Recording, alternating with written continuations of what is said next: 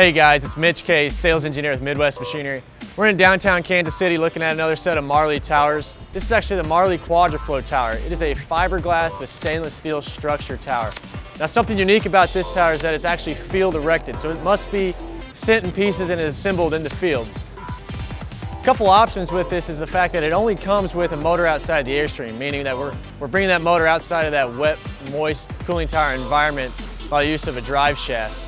We're going to dig into the mechanical service. So every 5 years we want to look at changing the oil in our Marley gearbox. Not only do we want to change the oil, but we want to look at the drive shaft. I mentioned earlier that this drive shaft is here to bring the motor outside the airstream. Now where the tube and flange meets the yoke are inserts, the rubber inserts in it that need to be changed out every 5 years along with the oil. There's also an oil hose that goes along the back side of the gearbox that heads out to the outside of the tower for a sight glass. We also recommend changing that out every 5 years. Now once we're done changing out that equipment, we want to make sure everything is aligned correctly.